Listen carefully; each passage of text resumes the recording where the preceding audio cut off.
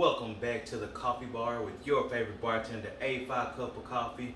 We are here to do the overview for The Boys Season 2, Episode 7. We're almost at the end of the season, and these episodes just keep getting better and better. I'm happy that they're doing it the week by week thing, but at the same time, man, I want to see Episode 8 so bad after this. So join me, go ahead and get your drink, check out the previous video, get your drink, come back to this one, and we're going to go ahead and discuss everything. Mild and heavy spoilers ahead, so if you haven't seen it yet, watch this video anyway. Anyway, our drink is going to be the apple teeny today. So yeah, we got a little sophisticated. There we go. And what we're going to be, we're going to go ahead and get into everything here.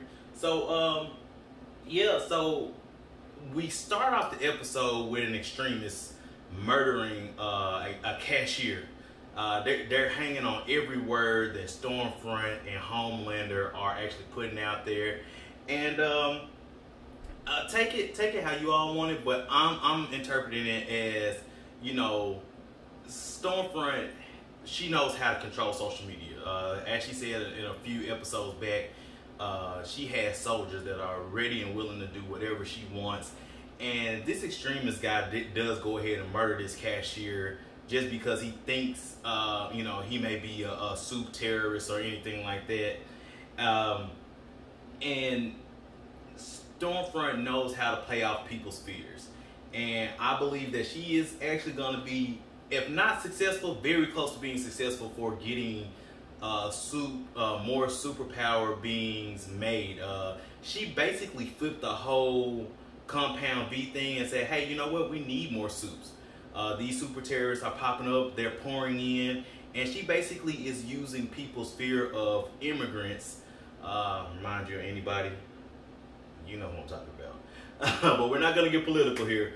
But she's using everybody, her soldiers' fear of immigrants and their fear of the super terrorists or the super villains to actually flip the whole Compound V on its head. And Homelander now has joined in. They're showing that they're a couple, you know, doing a little affection here and there, and they are winning a lot of people over. So politically, they have a foothold in the U.S. right now. And while Stormfront is kind of playing on everybody's fear as far as immigrants, Homelander is saying, hey, you know what? Basically make America great again. So he said, you know, remember when everything was safe? It literally never was. I mean, y'all saw what he did in season 1. He's again playing off people's fears, and they are definitely hanging on his every word. So you see, after the little rally that they had in the beginning, they go ahead and they kind of go to the side, and you find out that they have captured Starlight. Black Noir goes in. They say Starlight is a traitor. They put that out there as a matter of fact, and they play off of that as well. And they actually capture Starlight and put her in a holding facility where she can't use her powers. Now, Stormfront is keeping her alive. That way they could get more support from the media and the people that she already has support from. She's very smart and very strategic in what she does. And so Homelander, he actually wants to kill her off, but you know, Stormfront convinces him otherwise. And then you see her kind of get sad about, you know, not being able to, you know, see her child because, you know, her child passed away from the last episode, and, you know, of Alzheimer's. And so she's kind of missing her. So Homelander has this great idea. You know what? I know what we can do. They go and visit Ryan and Becca. And it's actually so much tension in the air. He introduces Stormfront. And you see that Homelander and Stormfront together are definitely a bigger monster than Homelander by himself, because Stormfront knows how to manipulate what's going on to her benefit, and Homelander is more of a straightforward type person. So what they basically end up doing is they end up swaying Ryan to their side. They end up, you know, letting him know, hey, you know what, do you ever play 2K? Do you ever, you know, do some of the things that regular kids do? And we find out his mom has kind of been sheltering him from a lot, not just his powers. And so Homelander actually plays off of that, and Becca, has this kind of talk with Homelander, kind of telling her, telling him, hey, you know what? I'm his mom. He needs his mom. And Homelander, while I don't particularly super agree with him, I kind of agree with him, because he's saying, hey, you know what? You're sheltering him from the rest of life, and that's how I was raised. And he's kind of right. He was raised in a facility cut off from the rest of the world, and he didn't know what to do with it once he found out, that it was more than this. And we're gonna get to that in a second. But in any case, he shows Ron that they don't have neighbors, that the whole facility is fake. And Ron basically leaves with Homelander and Stormfront by the mid of the episode. He's upset with his mom that she has basically he feels like she's lied to him. So in any case, they fly off all together, and Becca is just left heartbroken because he basically tells her, hey, you know what? I hate you. You lied to me. I'm going with Dad, and that's what they do. So yeah, check that part out. This is a little bit more details into it, but I don't want to spoil too much for you all. But yeah, check that part out. So moving forward, you actually see that Mother's Milk and Mallory actually leave Huey with Lamplighter, and they go and visit Vogelbaum, which is the doctor that actually helped with Homelander. And they try to get some information out of him, and they try to actually get them swayed over to their side for information so they can make a strong case against Vought when they take this thing to trial, which is actually coming up. And so they have that plan. And meanwhile, they the senator is actually questioning Lamplighter, asking him, what he knew about the facility that he was at and all of those things. And he basically let him know, hey, Stormfront was running the show. I was just following orders. And you kind of see Lamplighter's, for lack of better words, light kind of fade while he's telling them all of this information. Meanwhile, while they're trying to get their case together with Lamplighter, because he's the lead witness in the whole case, Mallory and Mother's Milk go and they're with Vogelbaum, and he's refusing to give them any information. And so since he is, Mallory hits up Butcher, who, while they're doing that, he has split off because his mom called him and said his dad passed away. Well, it's a setup. His dad is still alive. And you kind of get a peek into Butcher's childhood. You kind of get a little small peek. They may show it a little bit more, but you kind of see why Butcher is the way he is. His dad was one of those dads that didn't want him to be soft, per se. And for lack of a better word, he more than likely beat him. More than likely, he called himself making him tough. And you kind of see that where Butcher gets some of his traits, how he treats Huey, how he treats his partners. He's never really giving them too much of a congratulations. He never really giving them much as far as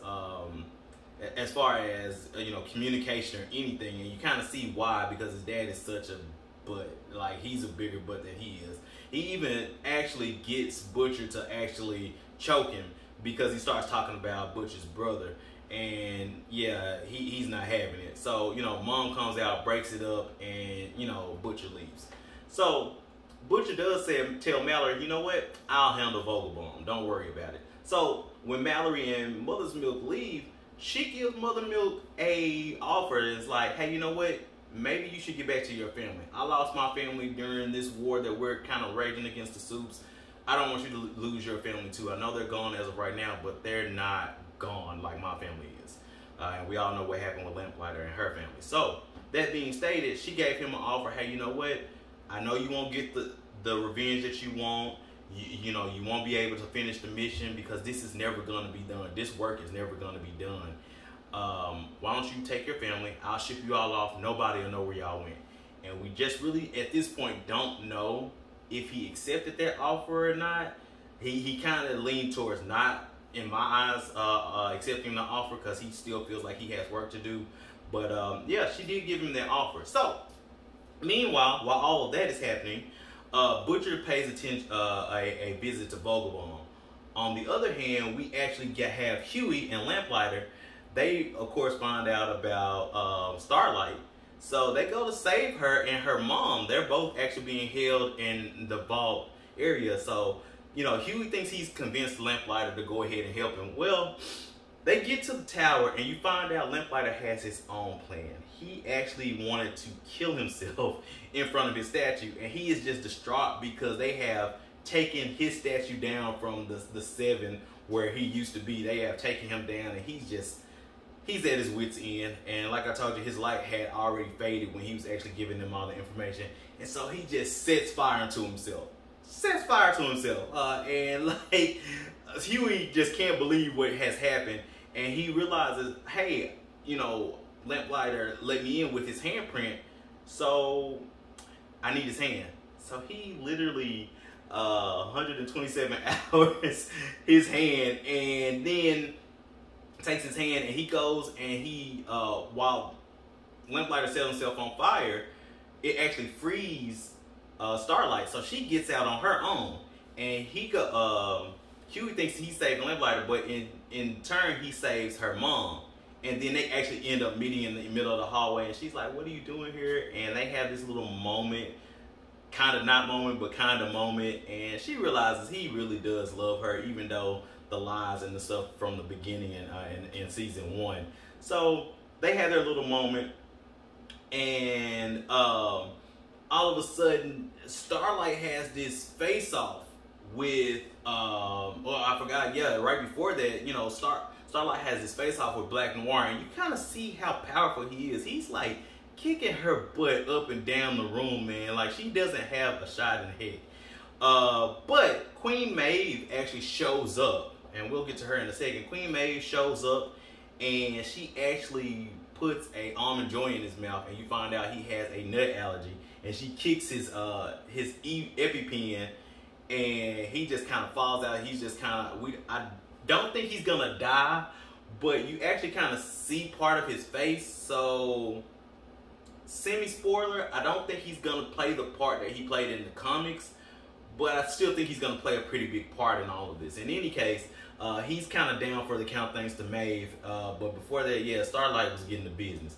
And then she meets Huey and all of that. So, they leave out.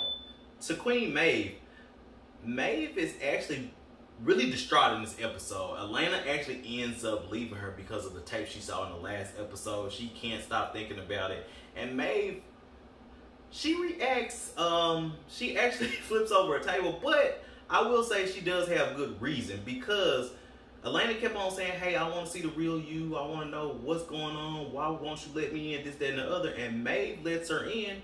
And she's like, I need some space. And so Maeve starts to spiral, much like she did in the comics earlier on. And you kind of see her, she's kind of laid up with 2 guys. She's getting high. She's just like, you know what? Forget it. I'm over it. But she does, get herself together in order to help Starlight against Black Noir. But I do believe, don't quote me on this, but I think Maeve is coming to an end. She's playing less and less of a part. She was kind of debuted in season 1, but I think Maeve may, don't quote me on this, but I think she may meet her end at the end of this season or the beginning of next season. I think that's going to be the WTF moment of the end of the season. So speaking of WTF moments, we're about to get to one. So Butcher goes to visit Vogelbaum, and he basically tells him, hey, you know what? If you don't tell me the information I need or do what I need you to do, I'm gonna kill your daughter, who's here. I'm gonna find your sons. I'm gonna find their kids. I'm gonna kill everybody if you don't do what I need. And Vogelbaum is like, how can you be such a butt about this? But I mean, Butcher's at his wit's end. He needs something to happen, and he makes it happen. So during the actual trial, Vogelbaum does show up, and he kind of looks Homelander in the eye, and then he kind of looks over, and so one of the judges the jurors in the front is kind of like, you got 5 minutes to make your case. And guys, major spoiler for the end of this episode. So, Butcher, he's like, I got you. He sees Homelander's face when Vogelbaum rolls up. He's like, I got you. Everybody's kind of excited because it looks like it's going to, the testimony is going to be great. You got the candidate that, the woman candidate that has been kind of lobbying against Vought the entire season. She's there. She's happy. And all of a sudden, right as Vogelbaum is about to speak, man, his head explodes. Yeah, that's what I meant by mind blowing. His head explodes. And then people's heads start popping all over the place. Just like the lady did in the first episode of this season. I mean, they just start popping everywhere. You just see splats across the face and all of this. And Mallory gets the candidate out of the room. She's distraught, but Mallory does get her out of the room, so she doesn't die. But even Shockwave, A-Train's replacement, even he gets killed. So it's not just humans. I mean, people are popping all over the place, which makes me think.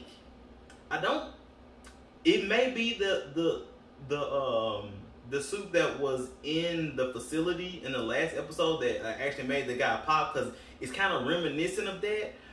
But honestly and truly, I think it has more to do with the church. I honestly think that because Shockwave died, who was supposed to be A-Train's replacement, and A-Train is now kind of sort of with the church. So I'm thinking it may be a suit from the church, because they did have suits in there from the first season. We did see one of the people that Starlight, knew, he had powers. He actually choked Huey, as a matter of fact, last season. So I'm thinking it's that. I might be wrong. Don't hold me to that. But I'm thinking that's what's going on there. But Homelander and Stormfront, they don't look exactly scared, but they are looking very bewildered on what's happening, as a matter of fact. So they don't die. Of course, those who don't die. But yeah, everybody around them is getting just massacred. So you see Butcher, and then you actually see the Deep and A-Train in the bar at the end, and they actually just had turned off the news about, they're kind of the church is kind of smearing the guy the guy with the arrows that was helping the Deep in the beginning. They're kind of smearing him. They turned off of that. But yeah, the Deep and A-Train are just like distraught as well. And then you go to the boys, and Butcher is just man, his face says it all. He is completely distraught on what had just happened, because he just knew he had them, and then this happens, and then the episode ends. So absolutely nuts episode. It's actually really great, but I definitely want you all to go ahead and check it out. Let me know what y'all think about the episode, man. Like I said, I absolutely loved it. I would say one of the better episodes, but I can't put my finger on any episode that's been really kind of lacking this season. Every one of them has been full and packed and had an impactful turn for each character. I mean, character development is awesome in this, even for the quote-unquote side characters at this point. I mean, like, even in this episode, Frenchie and the female actually start having a little bit more of a conversation. She starts to teach him her language. So, I mean, everybody's having their ups and downs right now, and I can't wait to the next episode to see how all of this ends this season. We already know we're getting a season 3, so we don't have to worry about being on a cliffhanger for too long. But, of course, it is still going to be about a year. In any case, guys, please let me know. Like, share, subscribe. Join me on my Facebook Live. I'm actually going to be doing movie and show, entertainment news show every Monday at 7 p.m. And I'm going to be dropping a video here as far as overview on every every Friday and Saturday. So y'all watch out for those. Go ahead and check out the Appletini from the previous video. Again, like, share, subscribe, hit that little bell. I appreciate you all joining me at the coffee bar. It's been 85 Cup of Coffee. Have a good one.